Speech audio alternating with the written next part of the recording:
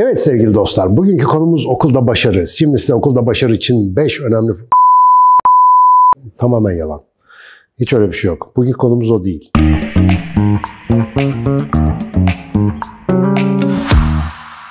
Bugünkü konumuz, acaba insan okulda başarılı olmak için mi yapılmıştır? Özellikle şu anda okullarda okuyan genç arkadaşlarım, hem ailelerinden hem okuldaki hocalarından ya da yöneticilerinden ciddi bir performans baskısı altında gibi hissediyorlar kendilerini, biliyorum. Çünkü onlardan hep başarılı olmalarını bekliyoruz. Anne babalar engel olamıyorlar. Çocuklarının başarılı olması lazım. Niye? Çünkü Nazan'ın oğlu bak o dersten o notu alıyor. Bizimki niye o notu alamasın? Hatta onun üstüne niye çıkmasın?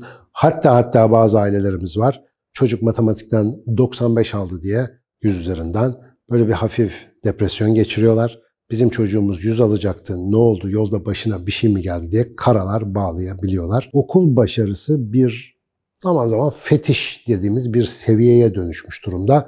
Ve biz bunu açıkçası çok da sorguluyor değiliz. Zaten başarı dediğimiz şeyi çok fazla sorguladığımız söylenemez. Çünkü başarılı olmak, bana sorarsanız, dünyanın en tehlikeli kelimelerinden birisi. Kimse ne olduğunu bilmiyor, tanımı sürekli olarak değişiyor ve herkes onun peşinden koşuyor. Herkes başarılı olmak istiyor ama bir de ne olduğunu bilsek harika olacak. Bizim hayat boyu sıklıkla tekrarlarım, burada da bir daha hatırlatmakta fayda var. Burnumuza bir takım havuçlar tutuluyor bizi koşturmak için. Bir takım dersler, bak buradan iyi not alırsan süper olacak, bu diplomayı alırsan kralını tanımazsın.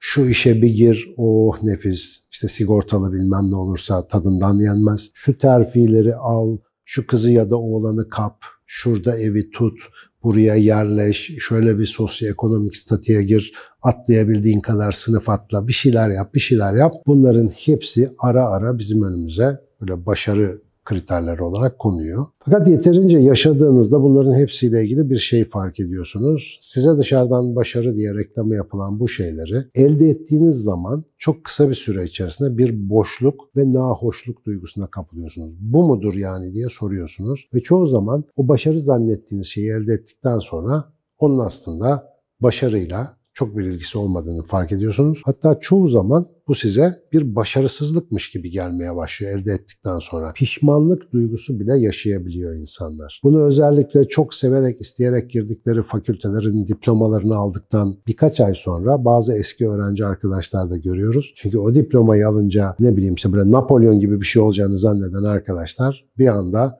elleri böğürlerinde kalıveriyor.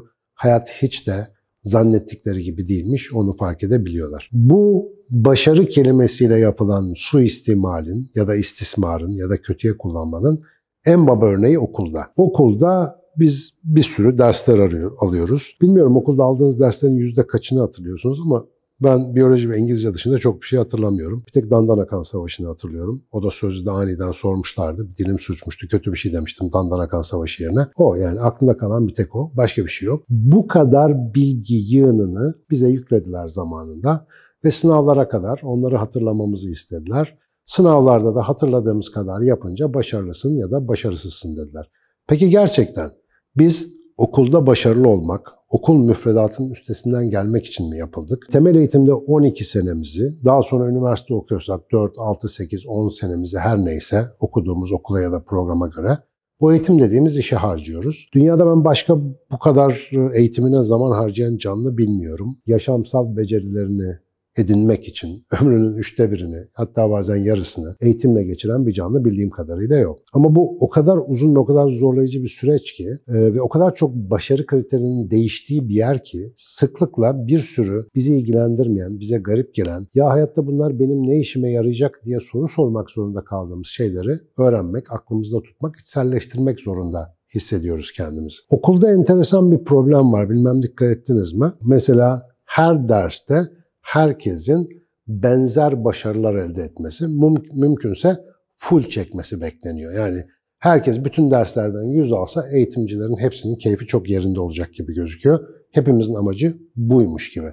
Mesela bence bunun kolay bir yolu var. Sınavlarda öğrencilerin birbirine yardım etmelerine izin versek, yani şimdi kopya dediğimiz ve yasakladığımız şeyi sınavın bir kuralı haline getirsek, bütün öğrenciler 100 almaz mı? Alır. Mesela matematiği iyi olan diğer bütün arkadaşlarına yardım etse. Ben mesela İngilizce'de diğer arkadaşlarıma yardım etmek için çok istedim. Yani teşebbüste bulundum ama yasak olduğu için elim ayağım birbirine dolaştı ve yapamadım. Diğer arkadaşlarım İngilizceyi yapamayınca çok üzülüyordum. Ben matematiği yapamadığım zaman da herhalde bazı arkadaşlarım benim için üzülüyorlardı. Halbuki yardımlaşsak ne kadar güzel olurdu. Fakat okulda böyle bir şey olmuyor. Okulda kopya çekmek bildiğim kadarıyla hala yasak. Hala herkesin bireysel olarak her bir ayrı konuda en üst performans göstermesini bekliyoruz. İşin garibi, mesela ortaokulda, lisede falan biz bir sürü ders alırken her dersi anlatmaya başka bir hoca geliyor. Her dersin öğretmeni, hocası farklı ama o derslerin her birini ayrı bir kişi anlatırken ben o derslerin her birinden eş düzeyde yüksek performans göstermeliyim. Benden bu bekleniyor. Çok garip bir durum var aşikar olarak. Ama gerçek hayata geçelim. Mesela gerçek hayatta hepimizin matematiği, fiziği, coğrafyası bilmem nesi eşit düzeyde mi? Hepimizin dünya hakkındaki bilgisi, becerileri aynı düzeyde mi? Hayır değil. Hayat nasıl? Mesela siz bir şeyleri iyi yapıyorsunuz. Bazıları bir şeyleri sizden daha iyi yapıyor. Dolayısıyla siz iyi olmadığınız konuda iyi yapanlardan yardım alıyorsunuz. Hatta parasını ödeyip hizmet satın alıyorsunuz. Mesela ben evde lamba değiştiremem, ampul sökemem, ne bileyim priz tamir edemem. Bunun için elektrikçi arkadaşımı ararım, gelir yapar falan filan çözer gider. Okulda böyle farklı becerileri olan insanların birbirine yardım etmesine izin vermeyen ve herkesi her alanda full yapmaya çalışan bir sistem olduğuna göre okulda bir problem var. Nedir bu problem?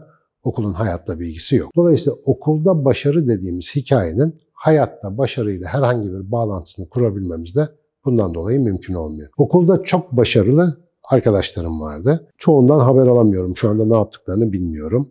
İnşallah iyi şeyler yapıyorlardır. Ben okulda bayağı başarısız bir öğrenciydim. Ortaokul 3'ten itibaren, bizim zamanımızda 5-3-3 şeklindeydi sistem. Ortaokul 3'ten itibaren ilk bütünlememi yaşadım. Ondan sonra da bir daha boynum doğrulmadı. Devamlı lise bitene kadar 5 büyükler zayıf falan filan. Ve öğrenciler, genellikle öğretmenlerin yaka silktiği öğrencilerden bir tanesiydim muhtemelen. Azıcık da haylazdım üstüne üstlük. Ama zaman geçti. Bilgiyi ve akademiyi çok sevdiğim bir döneme denk geldim. Kendimi bulduğum başka bir zamana gelince o dün hiç ilgilenmediğim, hatta gıcık olduğum konular resmen ilgi alanıma girmeye başladı. Başta matematik olmak üzere bir sürü şeyi yeni baştan merak ettiğim kişisel bir maceraya girdim. Ama ilginçtir, okulda o konularda başarılı olan insanların etrafımda hemen hemen hiçbiri o başarılı oldukları konularla ilgili bir şey yapmadılar. Birçok derste başarılı olan arkadaşlarımın böyle hayatta her bir alanda başarılı olan insanlara dönüştüğünü hiç görmedim. Çünkü hayat okulda bize gösterilenden çok daha başka bir şey. İnsan farklı becerilerle donatılmış, benzersiz diğerleriyle beraber ortak hareket edebilme zekası sayesinde hayatta kalır ve biz ne kadar iyi işbirliği yapabiliyorsak, ne kadar iyi katkı verip, ne kadar iyi yardım alabiliyorsak aslında o derece başarılı oluyoruz. O derece kendimizi gerçekleştirebiliyoruz. O derece içinde bulunduğumuz toplulukla beraber daha iyi bir noktaya doğru ilerleyebiliyoruz. Fakat okulda belki de bize verilmeyen tek şey bu. Niye acaba? Bilmiyorum. Birilerinin bize gıcığı var muhtemelen. Birlikte hareket etmemiz yerine bireysel başarımızı önemseyen, bizi toplumdan ayırıp garip, böyle bilgisayarvari bir mahluk haline getirmeye çalışan, belli kurallarla farklılıklarımızı budayıp bizi benzersiz ağaç gövdelerinden böyle biçilmiş ahşap bloklara dönüştürmeye çalışan bir sistem var. Üzgünüm, eğitimin temeli böyle. İşte sanayi devriminden sonra yapmışlar, biz hala değiştiremedik. Bir şekilde modifiye etmeye çalışıyoruz falan ama okulda başarının hayatta başarıyla hiçbir ilgisi yok. Ve sevgili genç arkadaşlarım, sevgili anne babalar, bizler okulda başarılı olmak için yapılmadık. Eğer bunu fark edersek okul başarımız kesinlikle artacak. Çünkü göze sürme gibi bir şey. Cem Yılmaz'ın tabiridir bu. Gerçekten sonuna kadar katılıyorum. Okul göze sürme gibidir. Yıkayınca geçecek, hayata çıkınca hiçbir şey hatırlamayacaksınız. Ama orada o yüksek notları almak, o işte gereken akademik kriterleri sağlamak hiç zor değil. Yeter ki bunu hayat memat meselesi yapmayın. Yeter ki bunun teknik bir köprü olduğunu, insanların zamanında trafiği icat ederken yaptığı hataya benzer bir hata olduğunu düşünün. Yine seyahat etmek için mecbur otobanları kullanıyoruz. Bu kadar canı feda ediyoruz ama o karayollarından, o otomobillerden başka seçeneğimiz yok. Rahmetli Henry Ford böyle yapmış. Araba o günden beri böyle gidiyor. Ne yapalım, aklımıza da başka bir şey gelmiyor. Eğitime de biraz böyle bakın. Ona alması gerektiği kadar değer verin. Halledin ve hayatınıza bakın. Çünkü hayattaki başarı çok daha başka, çok daha karmaşık ama çok daha eğlenceli. O yüzden hepinize okulda ne yaparsanız yapın, hayatta kocaman başarılar diliyorum.